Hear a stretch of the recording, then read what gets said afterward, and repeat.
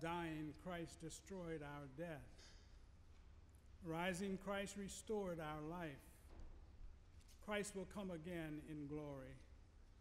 As in baptism, Ruth Shelton Spain put on Christ, so in Christ may Ruth be clothed with glory. Here and now, dear friends, we are God's children.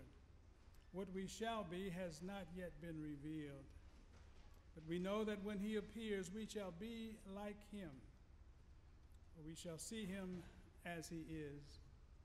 Those who have this hope purify themselves as Christ is pure. Jesus said, I am the resurrection and I am life. Those who believe in me, even though they die, yet shall they live. And whoever lives and believes in me shall never die. I am Alpha and Omega, the beginning and the end, the first and the last. I died, and behold, I am alive forevermore. And I hold the keys of hell and death.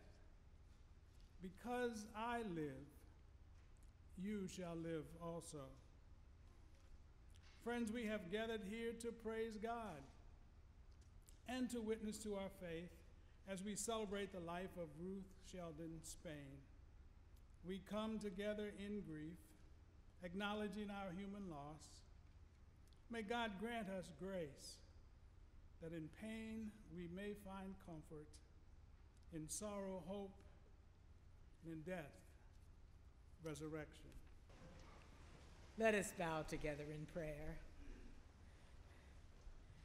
Gracious God, we know your Spirit is in this place, in this beautiful sanctuary, which meant so much to Ruth Shelton Spain. For many years she worshiped here. She sang your praises and prayed. And so we gather now, remembering her, in honor of her, in this time of celebration of Ruth's life. And so we thank you for all who have come from far and near, who hold Ruth in such high regard, who have loved her so dearly, and whose love will continue even now. As we talk together, we think of Ruth, we smile. We know, gracious God, that truly she was a gift from your great heart. And so we give you thanks in these moments of worship as we gather together with one another in honor of Ruth Shelton Spain and to your honor and glory, O Jesus our Lord. Amen. Truly one of the most wonderful psalms of comfort, one that many of you probably know by heart, the 23rd Psalm. Let us now join together in the 23rd Psalm, the Old Testament lesson. The Lord is my shepherd, I shall not want. He maketh me to lie down in green pastures. He leadeth me beside the still waters. He restoreth my soul. He leadeth me in the paths of righteousness for his name's sake. Yea, though I walk through the valley of the shadow of death, I will fear no evil, for thou art with me. Thy rod and thy staff, they comfort me. Thou preparest the table before me in the presence of my enemies. Thou anointest my head with oil. My cup runneth over. Surely goodness and mercy shall follow me all the days of my life, and I shall dwell in the house of the Lord forever. Praise be to God.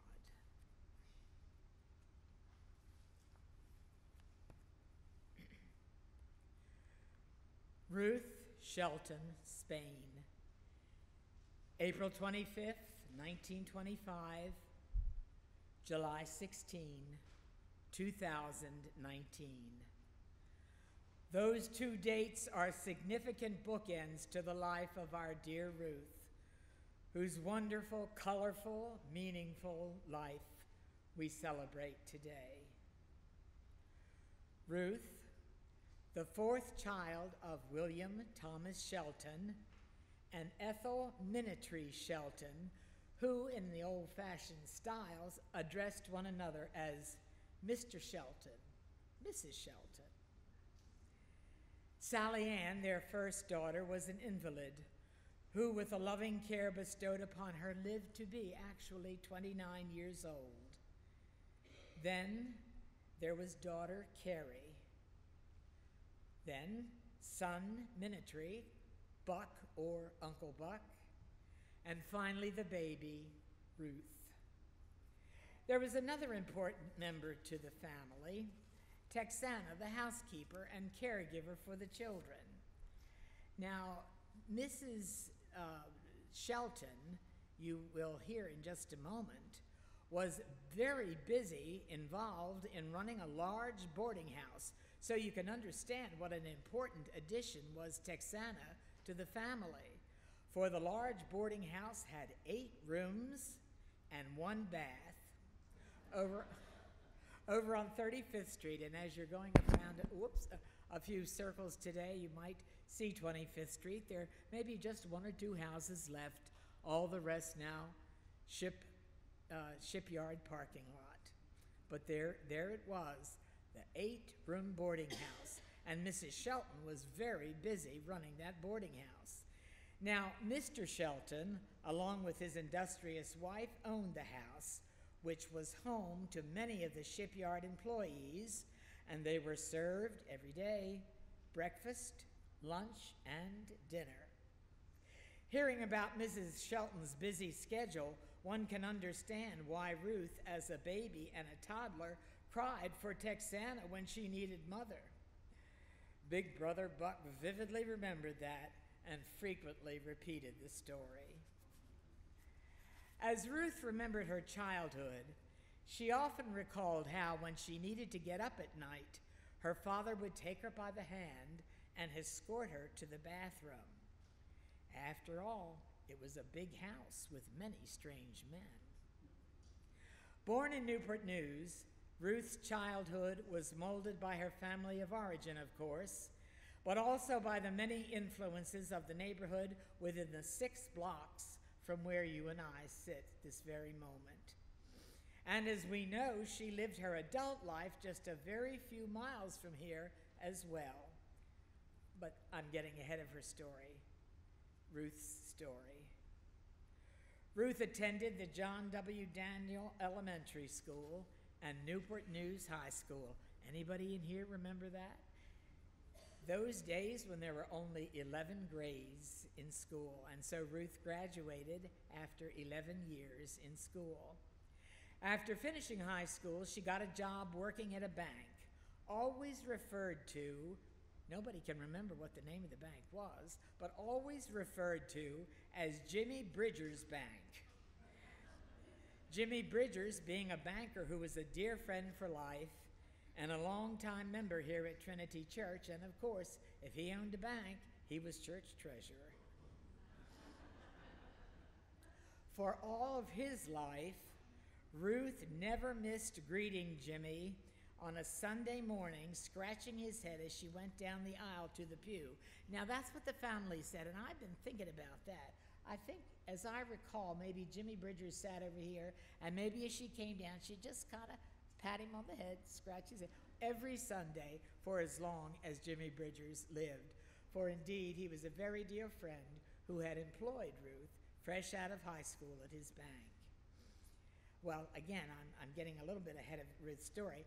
As a teen, Ruth and her girlfriends loved to sit on the porch of the boarding house. When did they sit on the porch of the boarding house? In the afternoon, just after the shipyard whistle signaled the end of, now correct me on this if I'm wrong, about 4 o'clock, that's the end of the second shift, right?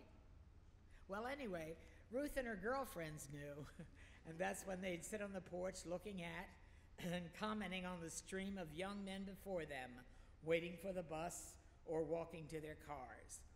Ooh, they whispered, he's handsome. No, he's too short. He's tall, too old. Such was Ruth's life with her friends on the boarding house porch. It was one of her girlfriends who introduced her to a very special young man whom the friend had dated, but felt he wasn't her style. "But you'd like him," she told Ruth. Thereupon, the friend made arrangements to Ruth to meet him and to go on a hayride. So Ruth met the young man from Dinwiddie County who had come to work in the shipyard. Yes, Ruth met Ivan Spain, and as they say, the rest is history. He might not have been the friend's style, but he sure was Ruth's. They married and celebrated 59 years together. Praise God. Family was always important to Ruth. Ruth loved her family. The big extended family of aunts and uncles and cousins gathered frequently at the boarding house on 35th Street. Their heritage reached back over a century to another era and to another area of Virginia. That area of Virginia, family legend recounted how great-grandmother Sarah Minitry saw Grant burn Richmond long time ago. Indeed, the family was fiercely close. It may well have been Ruth's clan who coined the phrase, "It takes a village," and that village was their family. Ruth was raised through her childhood with the embedded concept of the value of family. So when she married Ivan, she lovingly assimilated the Sheltons and the ministries with the Spains of Dinwiddie. She welcomed them with great love and great hospitality, which lasted a lifetime and still lasts to this day and will last into the future. Ruth's routine as a wife began in their early marriage and continued for decades. This was it. At 3 p.m. every day, she took her bath, fixed her hair, and dressed up for Ivan's homecoming from his daily work at the shipyard. At 5:30, when he got home, he would always announce himself, "Ruth, I'm home," and proceed to eat the 3 or 4 course meal which Ruth had prepared between her chores and her dress-up time. Now, sometimes she'd sneak in one last cigarette before Ivan's arrival home.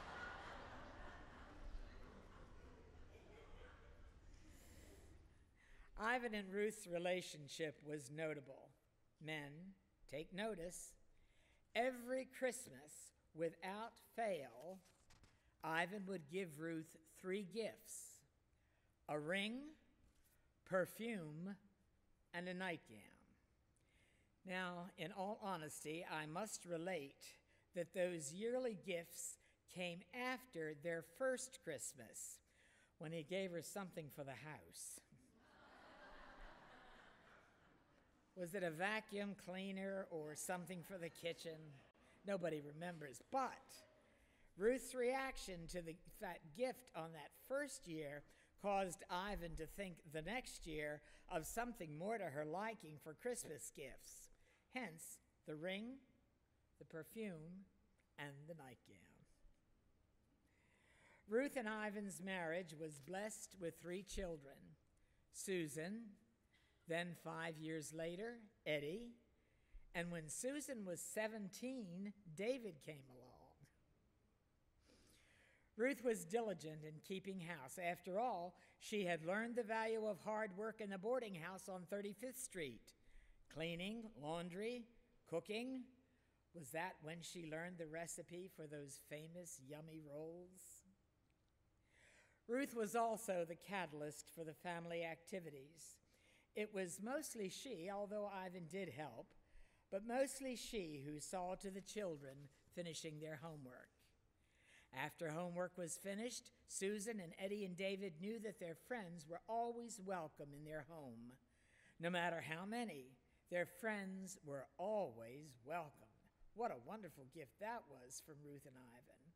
And frequently, the friends were invited to stay for dinner, too. "Mom will feed you. She'll make it work." and Ruth always did. It was also Ruth who, because of her great love of art, music, history, and all things cultural, saw to it that her children experienced such things. They took art lessons, visited art museums, they went to concerts, they went to historic battlefields, Revolution and Civil War battlefields, or as Ruth might have said, the war between the states. It was all important to Ruth. Incidentally, she referred to anyone north of Richmond as a Yankee. But she loved us, and we knew it. Indeed, her love went far and wide. Recently, reflecting on her life, Ruth said to Susan, "I want to leave this world a better place." Well, there's no doubt about that. To begin with, how many blankets did she knit for Warm Up America? Many, many, many blankets. She was an officer for the Lackey Free Clinic, also the League of Downtown Churches and the Industrial Commercial Ministries, which originated right here at Trinity Church. She championed the underdog, those who needed help. Once there was an Asian woman, a single mother with 2 sons. Another time, a Cuban family. Immigrants they were. She welcomed them. In the 60s, when daughter Susan wanted to invite an African American to preach here from Trinity's pulpit, it was obvious there would be censure from some members of the congregation. Against all odds, Ruth encouraged Susan to issue the invitation. The preacher did at last receive the invitation, knowing the story about the young woman who had invited him.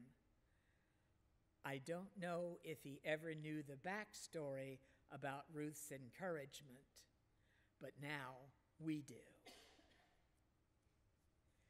Ruth loved Trinity. She served this church in so many ways. What a joy. Now 5 generations of Sheltons and Spains, and still counting. Ivan always said he was a Christian before he met Ruth. Disciples of Christ, that is. Oh yes, Ivan was a Christian before he met Ruth, and then he became a Methodist. A loyal, dedicated Methodist, and a well-respected one at that. Now, there's one other aspect about Ruth Spain that we all knew. She seldom had a thought she wouldn't speak.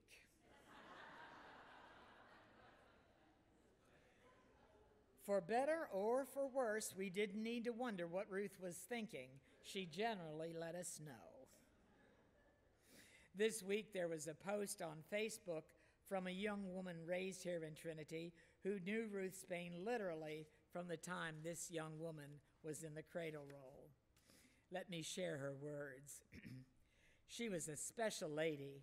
I have many great memories from Trinity, but the best was when I saw her in the lingerie section of Dillard's the day before I got married. I was stocking up on my honeymoon attire, and she patted my arm, raised her eyebrows, winked, and told me to have a lovely wedding.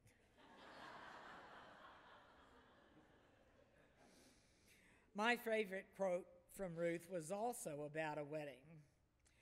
And you'll have to excuse me if I slip into, as I hear Ruth's voice, I may slip into Ruth's voice. I don't know. We'll have to see. Anyway, we were having a discussion about the duties of the bride's mother.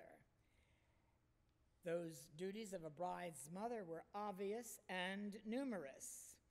Then Ruth said, "But remember, the mother of the groom wears beige and keeps her mouth shut."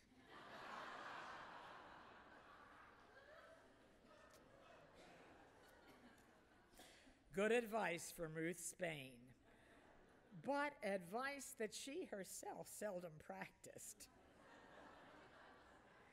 As I said, we usually knew what Ruth was thinking. She was forthright, all right. So we rolled our eyes and shrugged our shoulders. That was Ruth.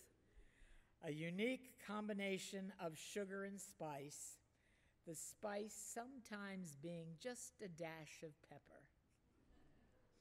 And we loved her for it. God created us all unique human beings. Thank you, Lord.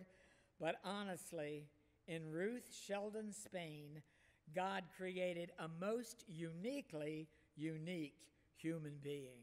Hallelujah. In planning this celebration of life for Ruth Shelton Spain, the family shared that she, Ruth, had expressed a desire not to have the scripture read which refers to the good woman or the wife of noble character, depending on your translation. 31st chapter of Proverbs, verses 10 to 31.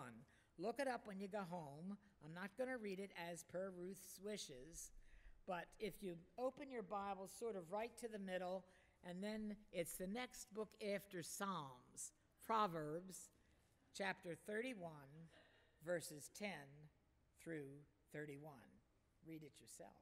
But I have wondered why Ruth didn't want it read. Was she so modest she thought she should not be compared to the biblical woman? Knowing Ruth's good self-esteem, I soon dismissed that idea. Perhaps she was so free-spirited she did not want to be compared with the stereotype in the Bible narrative. The truth is, however, although she was progressive and somewhat a feminist in many ways, she was nevertheless traditional like this woman in Proverbs 31. Certainly, Ivan thought she was worth more than rubies. Remember the jewelry every Christmas? Also, he had full confidence in her, for she brought him good all the days of her life. She worked with eager hands, knitting for Warm Up America. Again, how many blankets? Many. She provided good food for her family. Even great-grandson Ivan commented just the night before Ruth left us. He commented that Granny made good scrambled eggs and bacon. She set about her work vigorously, no doubt about that. She opened her arms to the poor and extended her hands to the immigrant. She was clothed in fine linen and the latest fashions. Oh yes, Ruth always looked very well put together, beautifully put together. She looked good. Ivan was respected at the shipyard and by all the laity here at Trinity Church. Ruth spoke with frankness and often wisdom and looked well to the ways of her household. Her children arise up and call her blessed while knowing and loving the reality of her unique person. Talk to Susan and Eddie and David. Chat a while about Granny with her grandchildren and her dear little great-grands. Her friends loved her and praised her. It's all there about Ruth in Proverbs 31, no matter what she thought. It's there. Read it.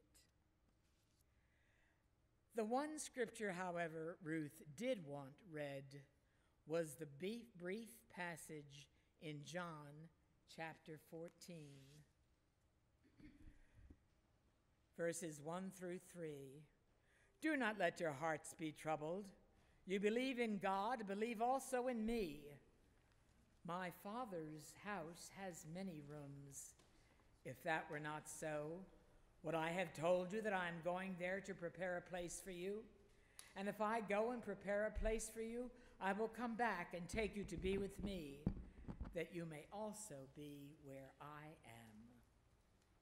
John, 14th chapter, 3 precious verses.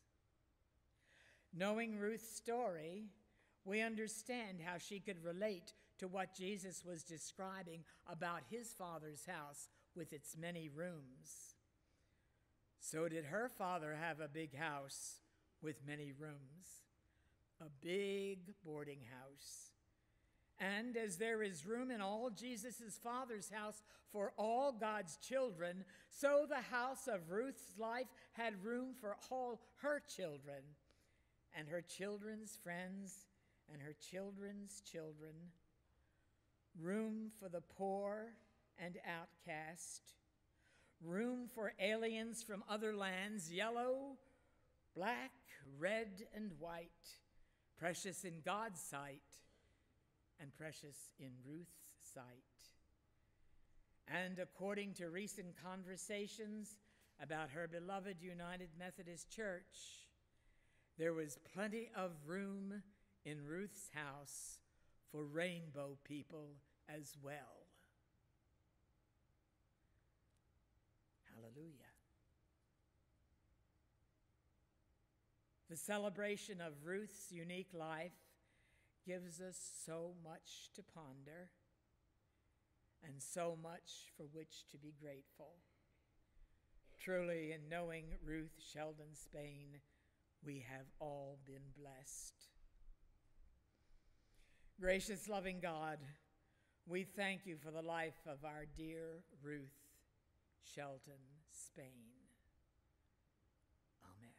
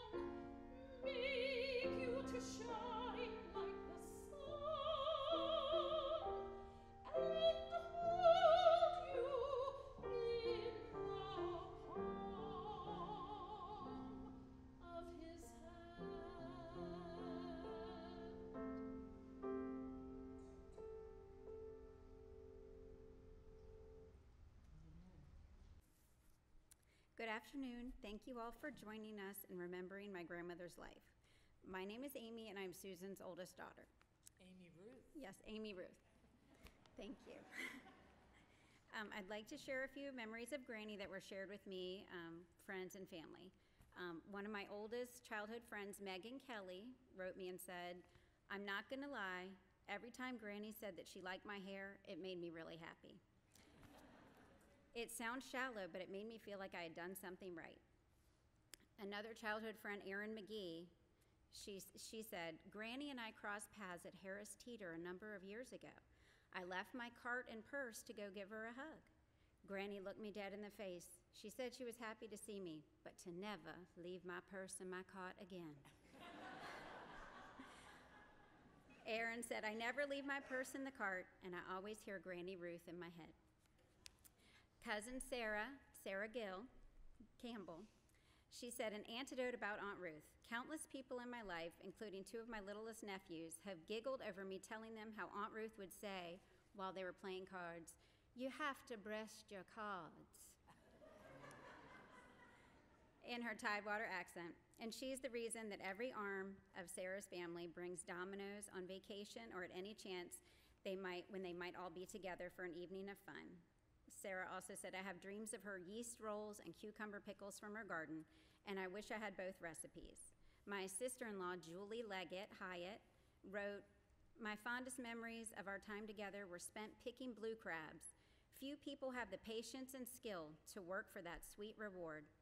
Julie remembered Christmas time gathered around the fireplace, drinking her daddy's recipe for the strongest eggnog ever made, eating her delicious chocolate chess pie while listening to childhood stories. And she said, I love you, Granny. Betty Frankhauser wrote, Ruth Spain, what a beautiful lady. I loved her from the very first time I met her, many, many years ago. And her fondest memory is when she and Betty's mom became good friends from the very first 4th of July party at her house. She said, I can see the two of them sitting at the kitchen table playing dominoes and giggling at each other like schoolgirls, while Ivan and Minitry were out in the backyard shucking corn. She said, Nancy and I would be in the kitchen getting food ready before all the folks came back from tubing on the James River. The two of them would just continue playing dominoes laughing. On one of those 4th of July events, Ruth brought Mother her own set of dominoes, which her mom always treasured. My husband, Mike, said that Granny always made him feel at home. His fondest memories were of Granny holding our kids and of her delicious cooking.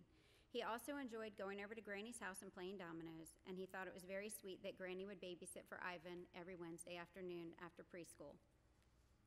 And I'd like to share just a little bit about Granny's name. Ruth had a granny, and therefore she wanted to be called Granny. She wanted her grandkids to know she wasn't a Gigi, she wasn't a Mimi, or a Gammy. Starting on the day of a baby's birth, she would say, Granny, Granny, Granny, Granny, Granny, Granny, Granny. Wait, I'm not done. There were 3 more. Granny, Granny, Granny, Granny, Granny. And then also when they started walking, she would go, come to Chigani, come, come, come. Granny's 3 great-grandsons were with her on Monday night, and when Preston went into her room, he said in his sweet voice, Granny's sleeping. I love you, Granny. And like Libby said, Ivan told Granny he liked it when she would cook for him and let him watch Thomas the Train, and William said he liked it when she would play the game Monday morning. She would say, here it is, Monday morning, look at all these dirty clothes. I'm gonna pick them up and scrub, scrub, scrub, scrub, scrub. And then Granny would tickle you until you begged for mercy. And my favorite memories, of course, and I'm sure all the grandkids and great-grandkids will remember the holidays spent at her house along with her special decorations. And I know if you ever had the chance to try these, you will remember the lemon and chocolate chess pies, pancakes, rolls, and roast. One special memory I have is when I was 5 years old and Kathy Davis was 4, my granny walked us up to the Mariners Museum to have a picnic in the woods. And she poured milk in these tiny little Dixie cups, and we used a tree stump as a table to eat peanut butter and jelly sandwiches. It was so simple, and yet it had a lasting impression on me. The majesty of the woods, and a kind-hearted grandmother. Her door was always open to visitors. She always let us spend the night. When I was afraid to go into the ocean by myself, I convinced her to go in with me. She was known for having a clean house, and once she had grandkids, she thought we should get in on the action too. If we complained of being bored, she would say, well, I'll show you how to have some fun. So she filled a large bucket with soapy water and then handed us a scrubbing brush. And next thing you know, the grandkids were having fun, scrubbing the whole patio, and Granny's exterior walkway sparkled. Granny was a hard worker. She worked hard every day of her life in every capacity, and I'll never forget when my oldest son, Ivan, was born in 2010, Granny baked me an apple pie from scratch, loaded it into the car, drove it to my house, and walked it up to the walkway, and then she proceeded to rock Ivan to sleep. Granny loved to hold her great-grandbabies, and she was known for singing the babies to sleep. And in closing, I just want to read a little something that Andrew Hyatt, my brother, posted while he was in St. Croix en route to get back. He wrote a letter to Granny. He said, "Dear Granny, I genuinely love spending time with you one-on-one.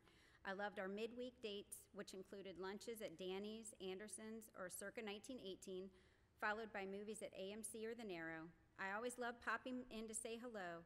Of course, I would raid your refrigerator for something cold to drink, like iced tea, and the top drawer that had the Little Debbie snacks.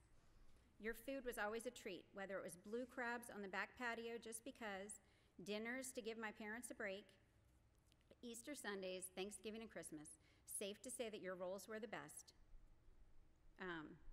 The recipe will always be a mystery. Thank you for growing the most amazing roses, Granny. I couldn't afford anything from Pollard's, and Harris Teeter wasn't built, so your garden was never safe if I had a crush on someone. Thank you for hosting the best summertime baseball games in your backyard, followed by catching frogs and lightning bugs. Oh, and the sleepovers with air conditioning and cable TV. We didn't have those things at 44 Rivermont."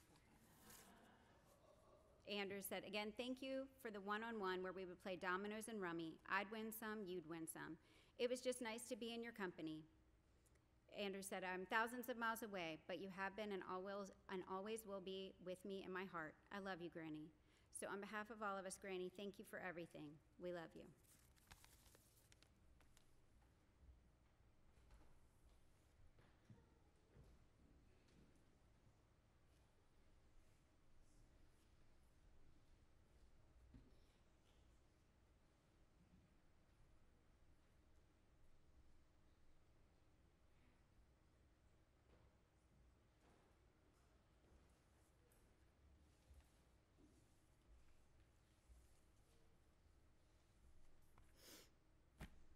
Good afternoon. I'm hoping I can get through this because I know my mother's watching. Okay, Mom, here I go.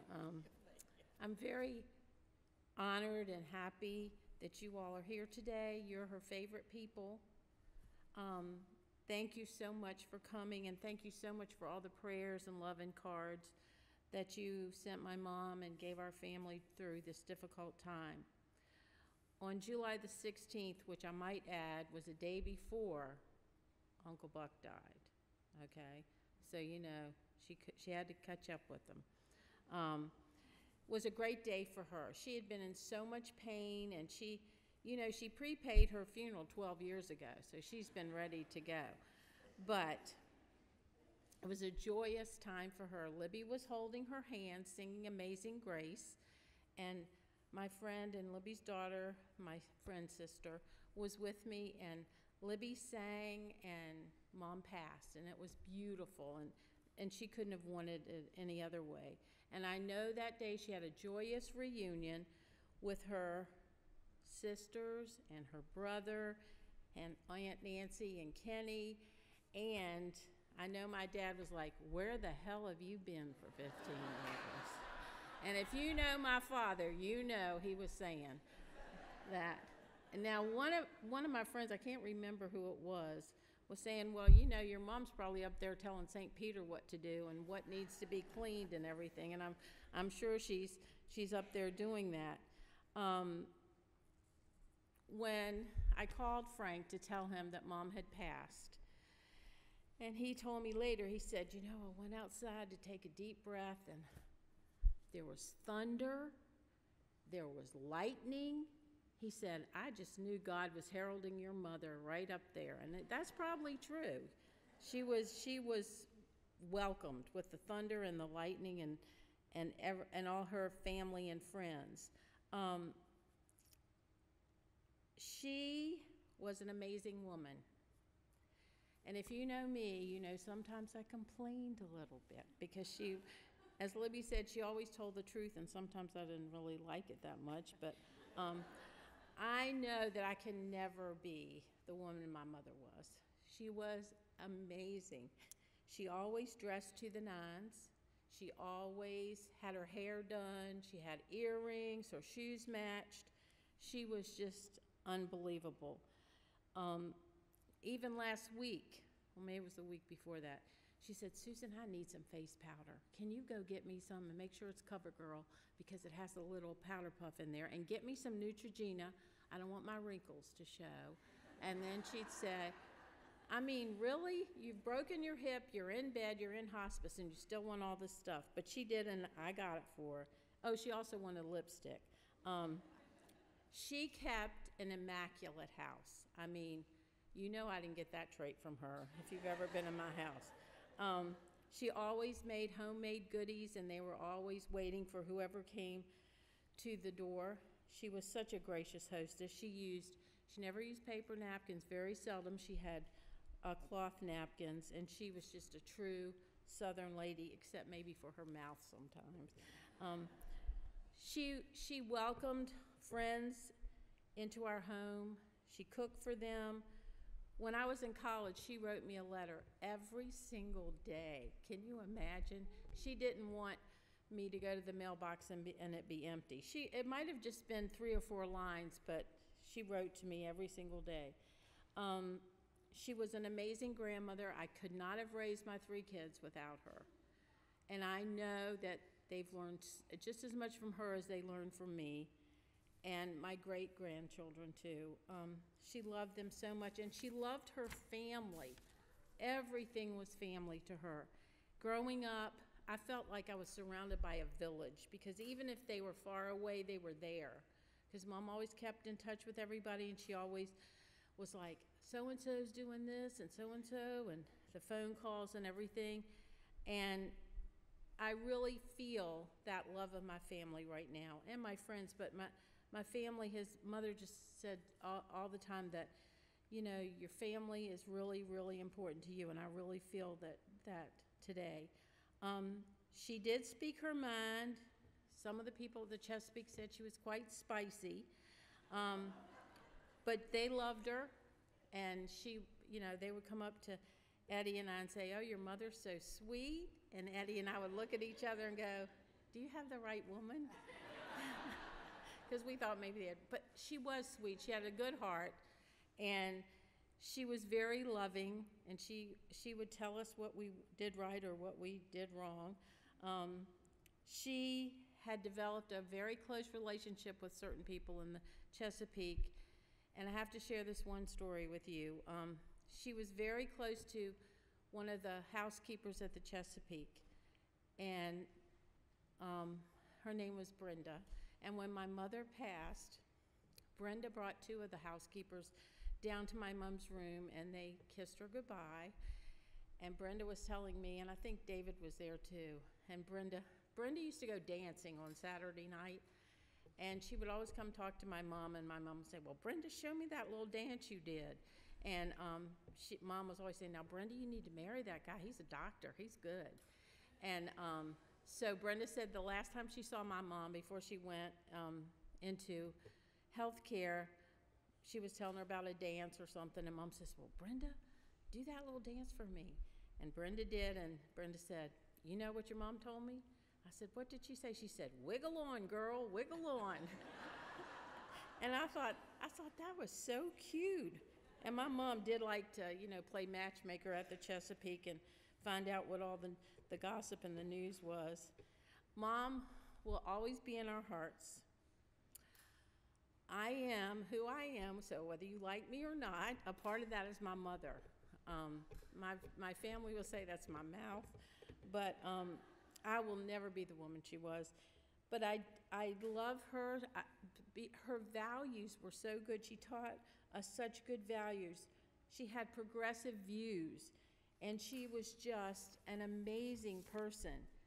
And she is here right now. Her spirit is here because you guys are her favorite people, and this place was her favorite place. She served this church so faithfully. 5 generations of our family have gone, attended and baptized and married in the church. She is looking down at us, her family and her friends. Oh my gosh, and Linda Poinsett sang for my mom. You know Mom and Dad are up there because they love Linda Poinsett. Sorry, Linda, but it's the truth. And they are so happy. They're probably holding hands singing, Daggone, Linda did a good job. And have Libby speak, oh my goodness. I'm sure they're up there together having a good time. Ruth Alma Shelton was an amazing woman. We loved her and will remember her because she was unforgettable.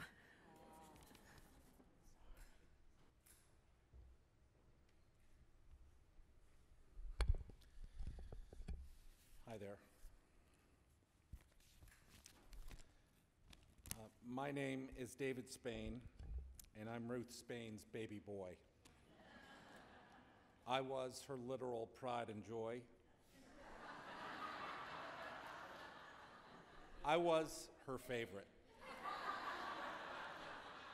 And my brother and sister are nodding their heads, so let's just get that out of the way. As most of you know, Mom had me late at 40, and I was a big Spain baby at 9 pounds plus. So I was by far one of the biggest pains in her life, and she reminded me of it all of my 53 years. David means beloved in Hebrew, and I was beloved by my family, but especially by my mother. We just got along. She was older, and we spent a lot of time together. Holding my hand, she would take me to market, the hairdresser, errands, shopping, cooking, cleaning, and I got dragged along to every cookout, family event, church event, you name it. I was her sidekick. And by the time I was around 7, Susan and Eddie had moved out or were not spending much time at home. So my earliest memories of my mother was that Mom was a caregiver. And caregiving is hard work. She cared extensively for our grandmother. She also cared for Aunt Nancy and Aunt Mary and whatever other elderly Shelton, Ministry, or Spain family member who needed food or a drive to the doctors or a cleanup or just a visit and some companionship. Mom, as the baby of her family, was by default the go-to caregiver for many elderly relatives. And she did just what had to be done, tirelessly. When Grandma was finally in a series of nursing homes, Mom visited her 4 to 5 days a week, taking me along, of course. And ever the dutiful daughter, always the dutiful daughter.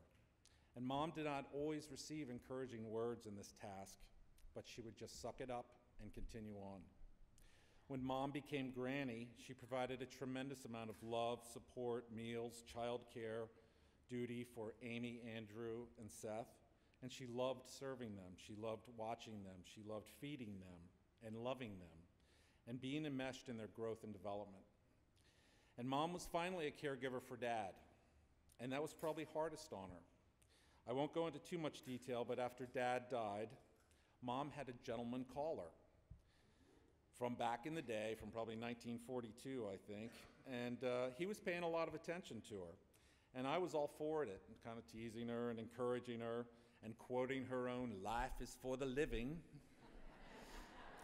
And she finally got tired of this narrative, and she narrowed her eyes as she could do and stared me down and said, "I already took care of one old man, I'm not going to take care of another."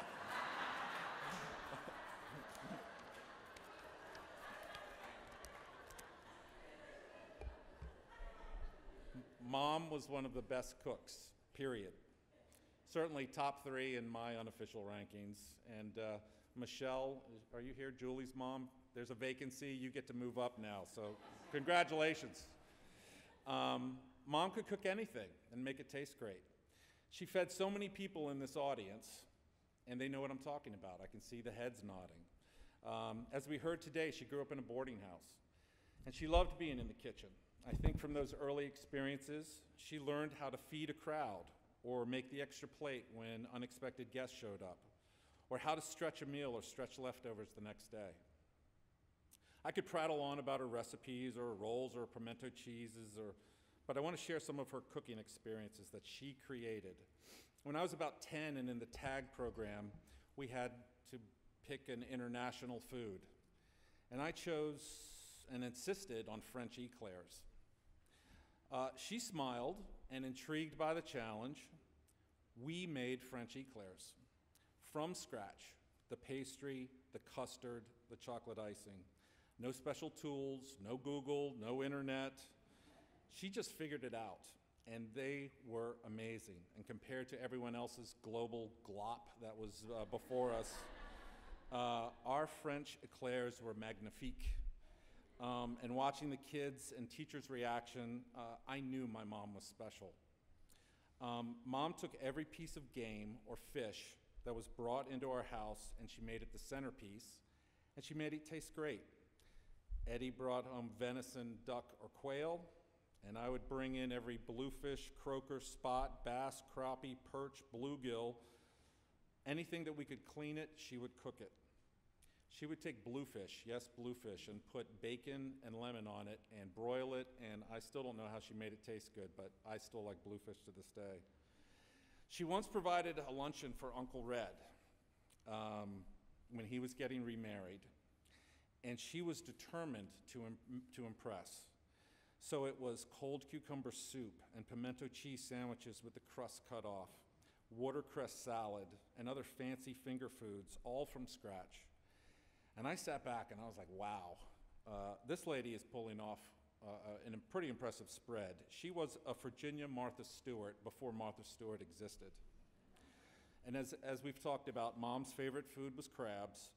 Her affection for crabs was known throughout the peninsula. She developed a network of sources from the Cerios to the Childresses, Cousin Jerry. They all knew crabs would be put to good use by Ruth. She cooked them inside, she cooked them outside. We had escapee crabs across the kitchen floor and in the patio, and we found them out in the ditch. We cooked so many crabs. She picked so many crabs, her fingers got infected. Her obituary picture captures her pure joy when she held a large crab. Ruth liked to engage people, and she made an impression on you. So my siblings and I were discussing how to eulogize our mother, how to be authentic, and how to be true to the spirit of Ruth Spain. She was complex. She had a yin and yang about her. She could be described as spunky or a provocateur or an instigator. She had salt, and she had grit, and she had swagger, and she could be tenacious. In foodie terms, she was sweet and spicy and salty with some crunch. She was not a brownie from the grocery store mix. She was a 4-note exotic chocolate bar, and that made her far more delicious. As I said, she liked to engage people, and that's not a bad thing. When she engaged you, mostly funny, not always so funny, she wanted a reaction. She wanted a connection. And she could be charming in this fashion, and sometimes not so charming. But she had an energy, a glint in her eye, and an inflection in her voice, and she could be playful and risque and funny to all ages.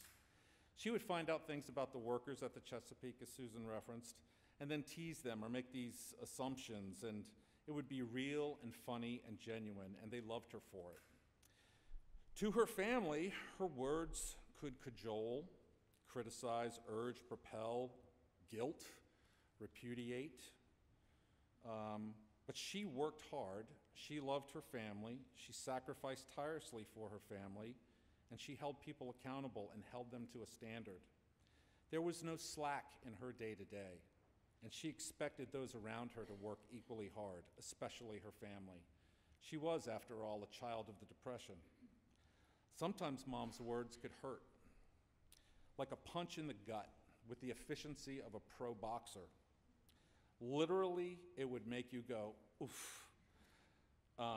As a teenager or a young adult, I would try to explain away some mistake, some stupid mistake, and she would have none of it. Look at here, boy.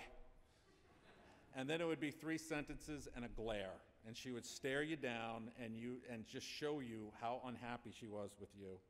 And because her face was so expressive, and she was somewhat unfiltered, you always knew you're standing with Ruth. She could not fake sentiment, or she chose not to.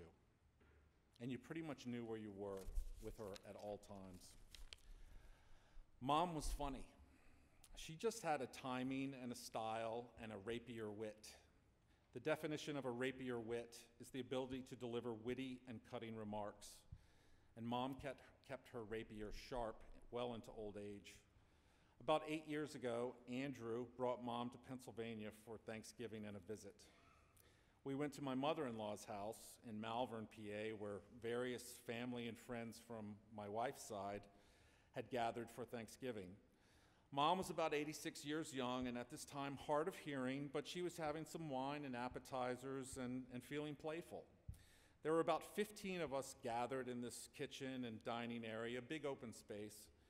And I mentioned, and Mom and I were discussing the difference between a Yankee and a Southern Thanksgiving dinner and the menu. And I mentioned that Jacqueline's Uncle Dave was a picky eater. And he happened to be strolling by in the middle of this group in this open area, and everyone could hear our amplified conversation. Well, Uncle Dave was walking by with his big belly sticking out. And I go, Mom, they don't serve seafood because Uncle Dave is a picky eater. And she goes, well, it sure doesn't look like it.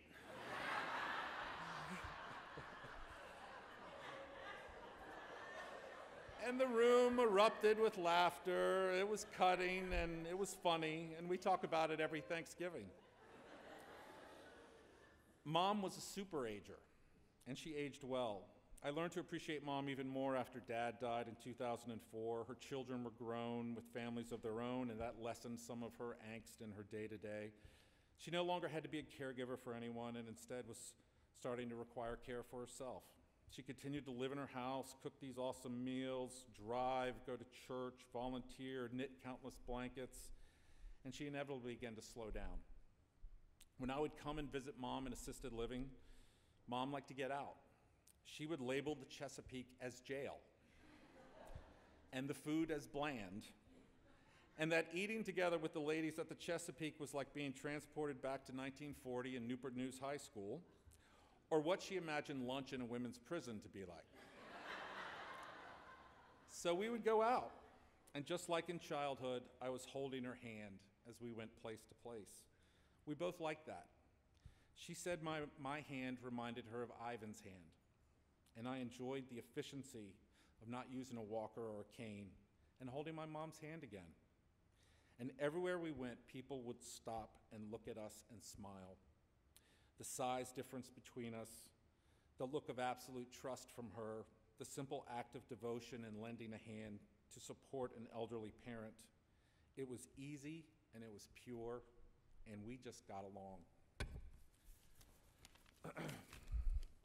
In the last few weeks, Mom was in terrible pain. It would come and go, but it was every day and it was pervasive. And it was hard on her and hard on the staff and hard on our family and hard on our friends. And she was so vulnerable, and she couldn't hear well, or she couldn't see well, but she could still feel touch. I got the call on Monday and rushed down and arrived around 10.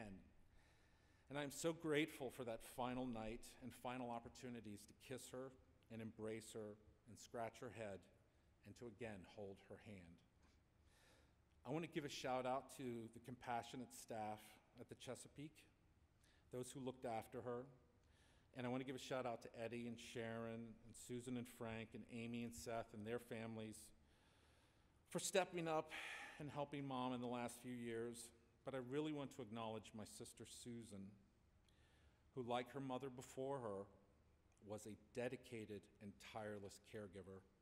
This task of caregiving always seems to fall hardest on the daughters. And in this instance, Susan rose to the challenge. And so before all of these people, I want to acknowledge that you were a great daughter to your mother. And I'll thank you on her behalf. My mom was a bit of a character, and I was always so proud of her for her tenacity, her energy, her bearing, and how she carried herself. From a world and a time where women were not encouraged to have a voice, Ruth Spain had a voice and the guts to use it. I would ask that you please share stories of Ruth with us and with each other. She loves stories of family lore, and she will now take her rightful place in our family history. I'll leave you with the words of what she would say to me anytime I left to go to another city or wherever I was, and to others as they were departing. Remember who you are, and remember where you come from. Thank you, and thank you for being here to honor my mother.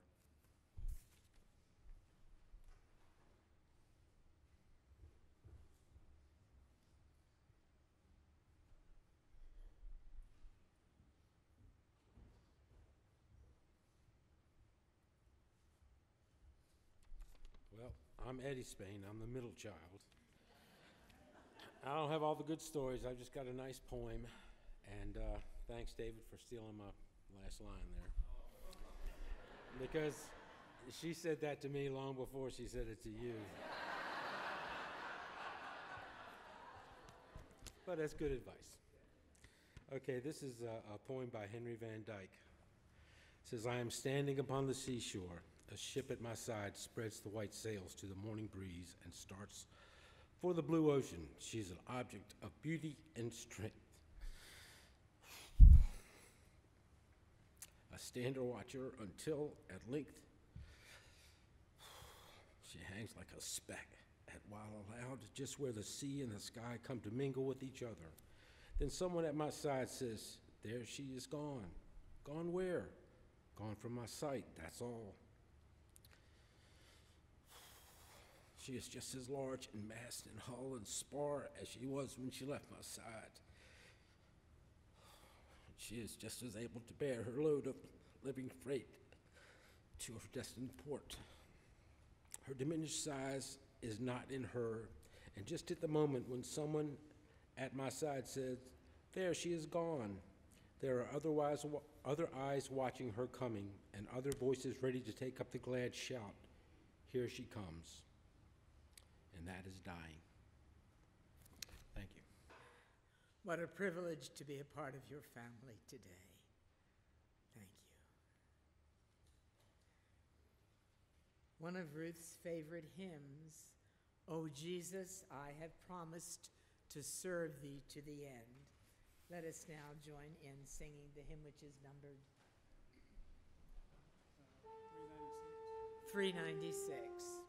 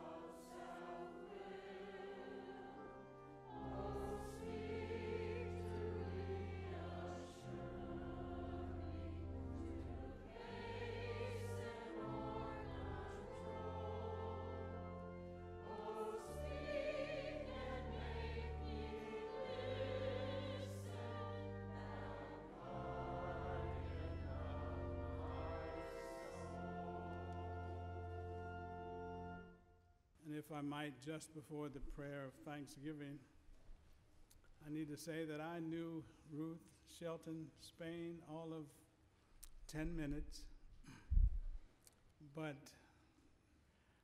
I gathered then and I gathered even more today that she was large and in charge.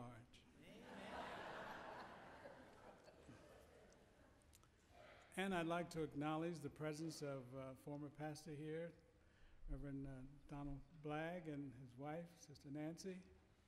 And another moment of personal privilege, since I have to leave before the repast, if I might ask Reverend Don to ask the blessing over the food if no one else has been designated. I'd appreciate that. Thank you so much. Would you pray with me? God of love, we thank you for all with which you have blessed us, even to this day, for the gift of joy in days of health and strength, and for the gifts of your abiding presence and promise in days of pain and grief. We praise you for home and friends, and for our baptism and place in your church, with all who have faithfully lived and died.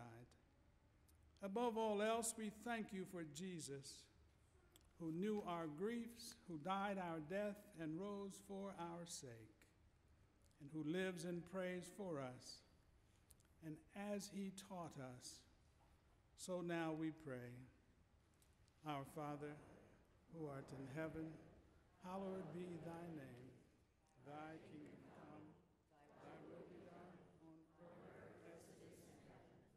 Give us this day our daily bread, and forgive us our trespasses, as we forgive those who trespass against us. And lead us not into temptation, but deliver us from evil. For thine is the kingdom, and the power, and the glory forever. Amen. According to the riches of God's glory, grant you to be strengthened with might through God's Spirit in your inner being, that Christ may dwell in your hearts through faith, that you, being rooted and grounded in love, may be able to comprehend with all the saints what is the breadth and length and height and depth, and to know the love of Christ, which surpasses knowledge, that you may be filled with all the fullness of God. And let the church say amen. Amen. Now, if you will remain standing and sing the final stanza of "O Jesus, I Have Promised."